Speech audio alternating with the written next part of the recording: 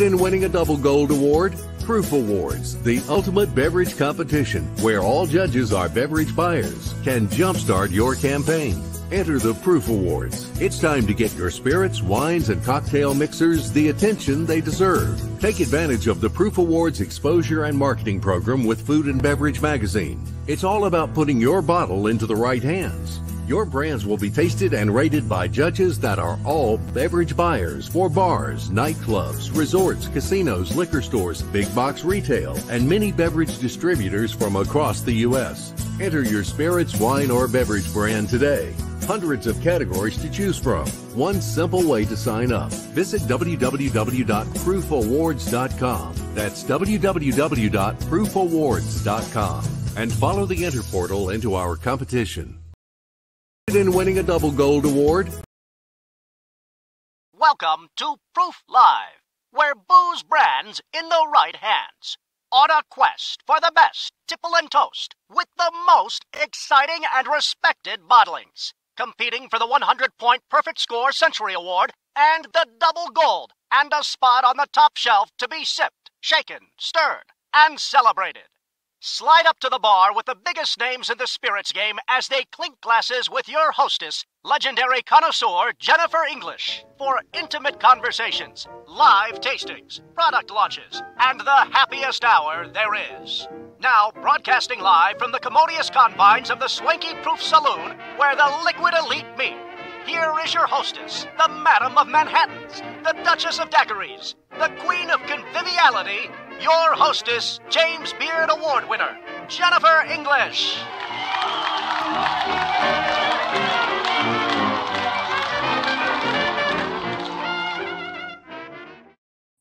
Well, hello, everybody, and welcome. I'm Jennifer English. I'm the editor-at-large of Proof Magazine, and I am coming to you live from Los Angeles, from NFTLA, one of the biggest conferences in the world about the burgeoning world of cryptocurrencies. There's a lot to celebrate, and we say that because in success, you deserve it, and in defeat, you need it. And that is what we think when we think of bubbles. But not just any bubbles. We are celebrating that we have a guest today who is the winner of the 100-point Century Award, the rarest and hardest thing to do in all of spirits is to be this irresistible and consistently good. So let's talk about bubbles.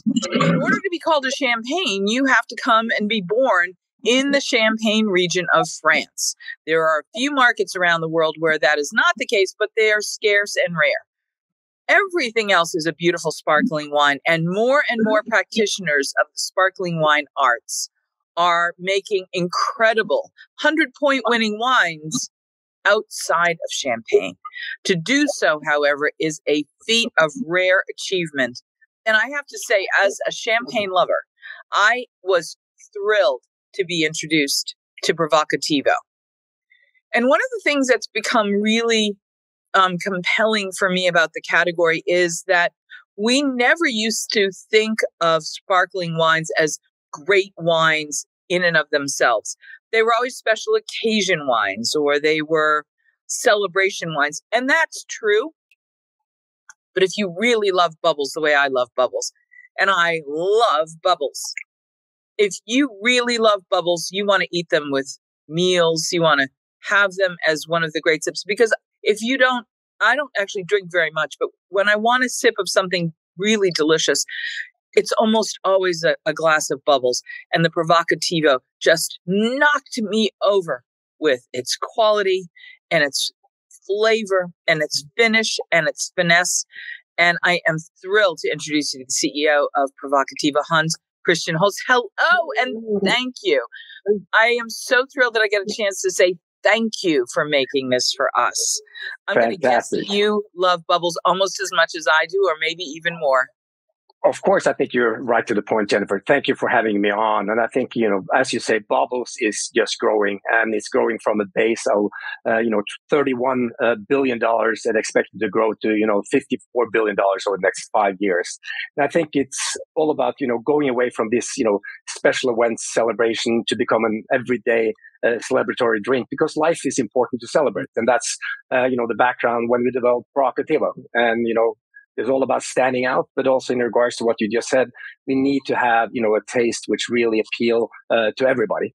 And we created the Provocativo. And as you said, in regards to champagne, comes from a small area, and Provocativo comes from Spain, is the cava. But we focused on the sparkling segment.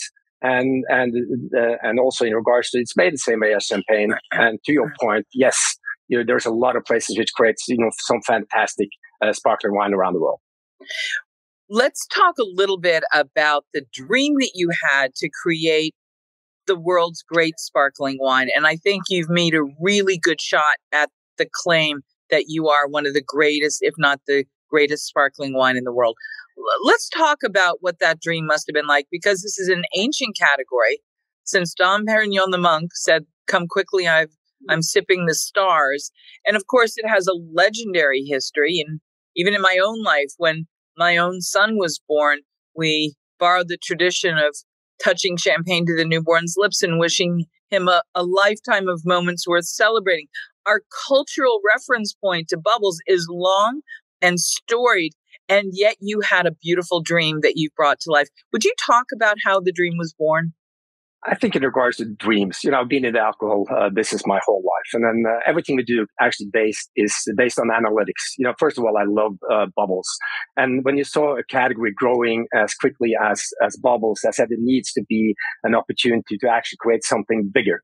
And, when you do things, you need to make sure that you're actually creating a brand with a quality, which is then matching the brand you're creating. And you need to find a way to stand out. And that's why we also know that, bubbles are, much better when they are matured in big bottles. And then we created the, size matters, in and Magnum only. And of course, everybody laughs when you say that, because you get a lot of things in your head when you're saying size matters. But everybody likes a nicer car, more beautiful partner, a bigger boat, and so on. But my dream is always based on, first of all, I need to enjoy what I'm promoting. I need to, make sure that I'm in something which actually can satisfy the consumer and at the same time be profitable. And we did about 12 months research on everything on bubbles. And what surprised me the most is actually, getting back to your point, Jennifer, is that it doesn't stop. The growth just continue, and now it's expected to grow 8.5% every single year. So my dream is actually make sure that we create a product which is available for everybody at a reasonable price point. I want to talk about the large format, because you're absolutely right. Connoisseurs have always known that the larger format bottles of bubbles had an enhanced everything about them, about the flavor, about the way they mature. But I love that you recognize that. And there's something I've never understood, and maybe you can help me. Rarely do we have a celebration or a party where you would need more than one bottle of champagne, just for a toast even. I've always wondered why it wasn't just the standard format to offer in a Magnum size for great celebrations, because historically champagne and sparkling wine always was a celebration sip. I love that you've recognized that this is what this is and going to be. Can you talk about the large format? Because that had to have been a provocative choice when you went to your team and said, we're only going to do big and large format. I think everything comes back to analytics. Of course, quality is one which should already be addressed. The other thing is that if you go into a Publix or into any kind of nightclub or going into a restaurant, everything you see is basically $7.50. And from a competitive point of view, we want to stand out, and it's all about standing out. You need to be different from the competition. So, quality is one which you already pointed out on. And then, of course, the competition is less. You go in and find, probably 75 different SKUs on the Publix shelf, but you only find like 5 Magnums. So then, quality and visibility go hand in hand. And then you figure out, let's test it out. So we tested it out, and we really saw the takeaway directly that the consumer really engaged with the brand. They picked us, in front of other, known champagne brands. But, the large formats was all about standing out, having a pitch line, which were different from the competition, at the same time taking care of quality. I want to speak to the fact that your own connoisseurship and expertise in the industry led you to use a wine produced in Spain in the cava style. Because to my mind, there is no other sparkling wine that could compete or excel against a champagne than the one you've chosen. Some of my favorite non-champagne sparklers are cavas. It really is the gold standard, but you have done something extraordinary within the cava realm. I'm not saying other things are not delicious. I'm going to get a lot of fan mail for this one saying, Jennifer, but the truth is, and let's be really honest, this is not a Prosecco kind of thing. This is when you really want to go with a kind of body and elegance and style and finesse and richness and toastiness that you have to go in the direction you did. It's how you got to 100 points and the Century Award. I think it's so important for people to know that not all sparkling wines are created equal and that you really did a lot of homework to develop and create this particular offering. Would you talk to, beyond the analytics, just as someone who loves these products, why this is the case and what makes Cava so great and why this was the right one for you? I think in regards to, Cava, is made the same way champagne is being made. And then, of course, I'm not the winemaker. We have, an incredible winemaker called Brianna Cardone. She is the one who makes the magic together with the winery in Spain. And then, we put our small, own palate into the mix. The Spanish do their thing, we do our thing. And then we try to combine that. And then, of course, when you have a winemaker, which we have in Brianna Cardone, you get a fantastic product. And getting back to champagne and cava, they're made the same way. The champagne is aged for 12 months minimum, and for cava it's 10, and you have the second fermentation in the bottle, and it's all the same. And if you look at it and you do blind tasting like you guys did, the quality is as good or even better than a lot of champagnes. And of course, I'm never talking bad about any competition or anything else, but we did try to make something which were more scalable than what champagne is right now, because champagne is, currently there are a lot of them are out of stock. They have had a few, bad vintages because of frost. And the good thing about cava is, they produce 26 million cases of cava every single year, and there's enough for everybody. And of course, then you get back to quality. Let's talk about where you are in the marketplace and how the marketplace has responded even before your 100-point proof award validation. Yeah. Where are you in the world? Where are you having great success? I think in regards to, I think we've all been to some, hard times, and you probably heard these several times that, the COVID did not, made any room for celebration. And we launched this back in 2020 in January or February, where we had an incredible, the consumer received it so well. We were blowing out at the Fountain Blues, the SLS, the W's in Miami, and getting into retail and more. And suddenly, of course, everything closed because of COVID, and I got to spend too much time on that. But then there was not a right time to actually relaunch or launch anything when, people were losing their loved ones. They were, struggling to get through. So we said, let's just keep calm, make sure that we wait until COVID is over, and then we get everybody back in place. So right now, we're seeing, fantastic interactions with the Hard Rock hotels and casinos. First of all, it's incredible resorts. We're seeing incredible reorders at the smaller retail stores. We're seeing at the Club 23 in Miami, and we're just going into a national distribution in Q2. And I think, the rest of the United States and the world will be able to taste it during 2022. Well, I have to tell you two things. The first is, I love that you said that the wine speaks for itself. Res ipsa loquitur. The thing speaks for itself.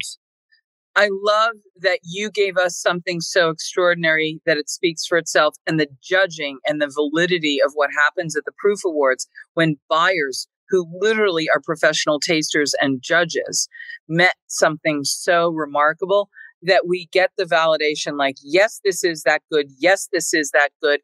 You absolutely have to tell us how it feels to be one of the few Century Award winners that we have had in this category, and how you shared the news with your team.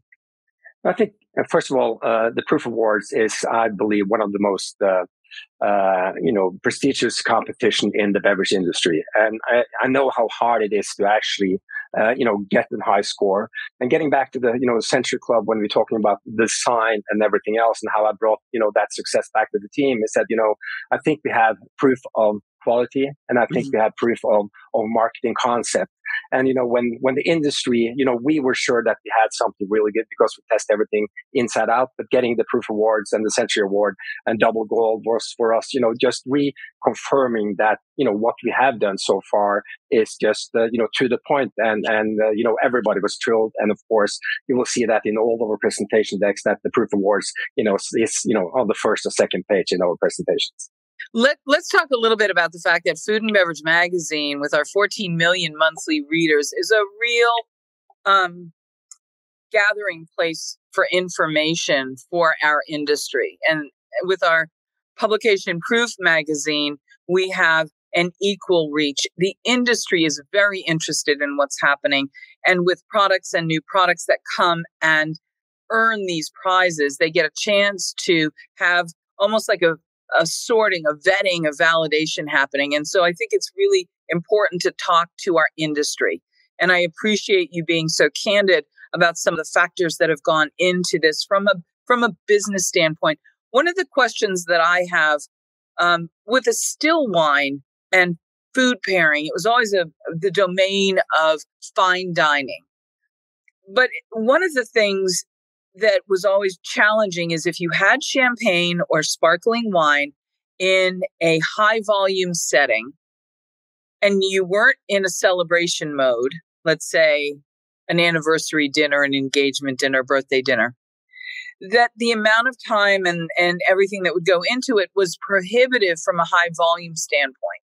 You couldn't just keep opening with a 2 or 3 minute opening, anything with that kind of corking and etc. And I would imagine that a large format, which is now 10 pours, maybe 11 out of a bottle, you're going to make it much easier for me to make this available by the glass. And in doing so, you are going to introduce a whole new generation and population of bubbly, sparkling wine sippers to something that they might not have had a chance to discover. Otherwise, to me, that's one of the decisions you made that's utterly genius. So Jennifer, you are hired, because that's the sales pitch we are using, to all the different restaurants as well. A Magnum, everybody says it's a big bottle, but if you look at it, if you're 2 to 3 people, everybody going to go through it. And if you're able at a restaurant and you have 100 clients coming in, you want to serve by the glass, and why don't you serve them something of a higher quality and make sure that they indulge in the product, and then you will get the reorders when they sit down and order the bottles afterwards. If somebody doesn't take a sip of this and say, I want this again, something's very wrong with their palate, not with your wine. I'm just saying. Thank you so much. Let's talk a little bit about pairing. Yes. Again, I think the great cuisines of the world include the cuisines of both Spain, France, and Italy. And sparkling wines are certainly in the most elevated expressions. But there is something in my mind, and to my opinion, really richly aligned with Spanish cuisine and pairing the food with a sparkling wine. I think it goes very well. Would you talk a little bit about Provocativo as a pairing companion to food? And where have you, as you've traveled around introducing people to Provocativo, found the best links and pairings? I'm probably not the right one to talk about the pairing thing. I'm the one who's makes sure the quality is good and making sure that the brand stands out.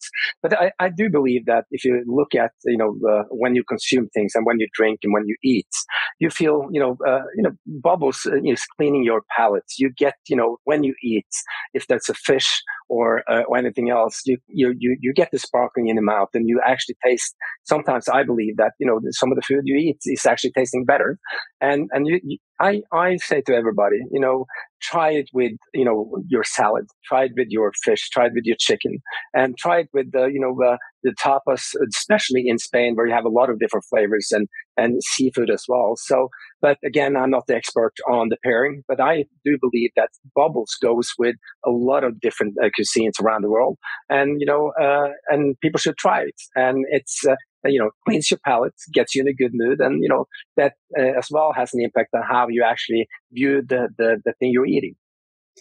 Well, I didn't necessarily win my James Beard Award for my palate, but I will say it could have very easily just have been for my palate as any other word that ever came out of my mouth, because I've been blessed to have the equivalent of what a lot of food people are lucky to have, which is that sort of perfect pitch, right? So I actually will feel very comfortable telling you I have found lots of things that go brilliantly well with Provocativo, but my two favorites. I'm going to start with the easiest one and the one that really delighted me and surprised me the most. And I would urge people to try this in their own homes and with their own friends. One of my all-time favorites is Bubbles with a clean cheeseburger and unsalted French fries. And if you are lucky to get good French fries and you have just a tiny kiss of a truffle salt on it, that will, to my mind, be one of the great pairings with Bubbles you'll ever have. It sounds simple, practically plebeian, but it's exquisite when it's done wonderfully well. I also think that Bubbles go incredibly well with a Sunday brunch moment. I don't ever mix it with orange juice. I know some people like that. Personally, I just like the clean of the Bubbles. And at brunch time, I serve the Provocativo, actually in a slightly bigger, almost Spanish red wine style glass with ice cubes. And it just gives that cool, and it just really lends itself to the flavors of a breakfast table, especially if it includes smoked salmon. Fantastic. And I like you pointed out, the bigger glasses and, add the ice cube in there, it's fantastic. The flavors comes out in a completely different way, and you to the points.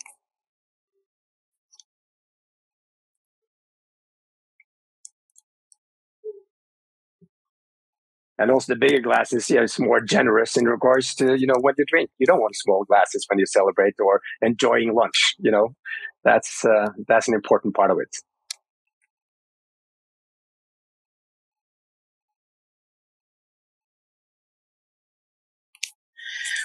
Well, I don't know if you can still hear me, but I wanted to say Thank you very much for being with us today. And I want to ask you one last question. What is the house toast of Provocativo? What do you mean? The house toast? What do you mean? So the house toast is, size matters and toast to life. There we go. Congratulations on the 100 Point Century Award. I'm thrilled to congratulate you in person, to meet you. And I will really look forward to clinking our glasses together in person, in real life, very, very soon.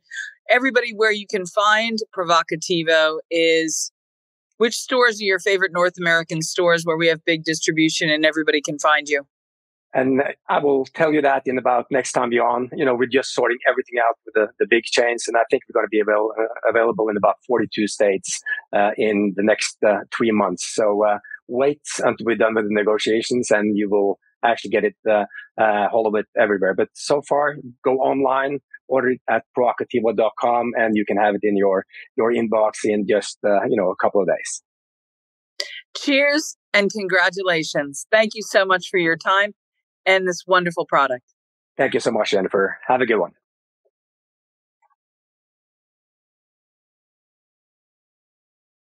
Whether you are thinking about becoming a restaurateur or you are already in the business, Michael Politz has written a must-read, The Food and Beverage Magazine's Guide to Restaurant Success. Pick up your copy today at Barnes & Noble, Amazon, Books A Million, or wherever fine books are sold.